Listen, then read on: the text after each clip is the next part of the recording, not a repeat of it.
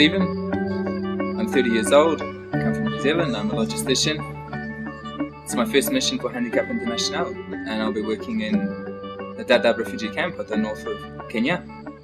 My responsibilities will be as a logistician to help organise transport, help organise purchases, and help organise construction of all of our shelter that we need to run our programs in.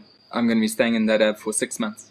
I'm expecting to be tested right to the limit, and I think there will be physical sacrifices and real mental challenges.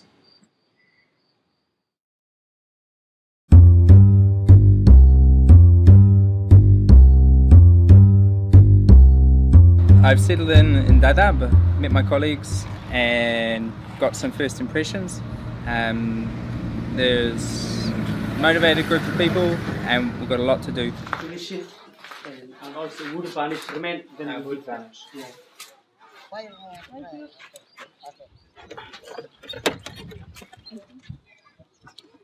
Amazing.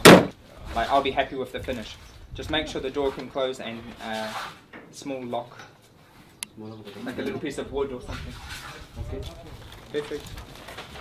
There are really long working hours on any humanitarian mission, and this is the start. Now, I don't know when the stress will shut down, but it probably won't.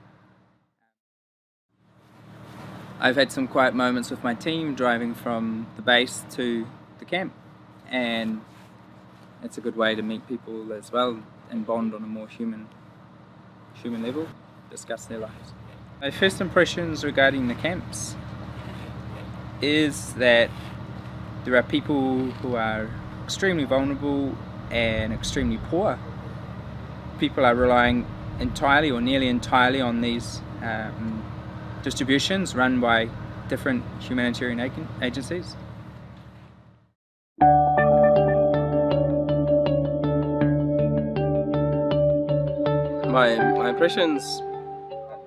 My impressions after 2 weeks are that the work that Handicap International does is really important, and we're dealing with lots of people in need. I'm every day running into barriers though to get our jobs done. So I know that the next 6 months are not going to be easy. Despite the fact we're working 7 days a week, from the drivers to the accountant, we're all working a lot. We eat together and live together. I think the morale is still pretty high, and I really hope that continues. We're doing good work, and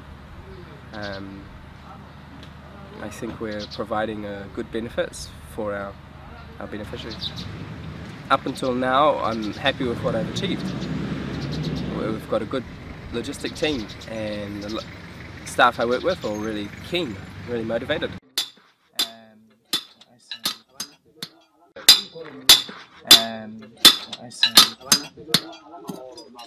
Daily salary, so 500 times 4. But remember, we haven't finished the fence at FO3 because that's another job for another group. Yeah.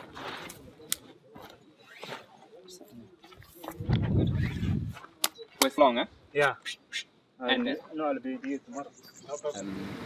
so far we've put up 23 accommodation tents and 2 office tents.